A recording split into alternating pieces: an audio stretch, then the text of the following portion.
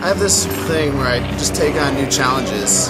I just moved down to Laguna Beach for work. I've tried to pick up surfing, and it's as hard as you think it is. At some point, I'd like to ride around the country on the motorcycle. I consider myself kind of lucky because I don't have a mortgage. I don't have car payments. I don't have a family to feed. With the market decline, I'm cheap labor. Also an opportunity for me because a lot of doors opened up. There's a lot more work on the table for those who want to go and grab it. I consider myself creative.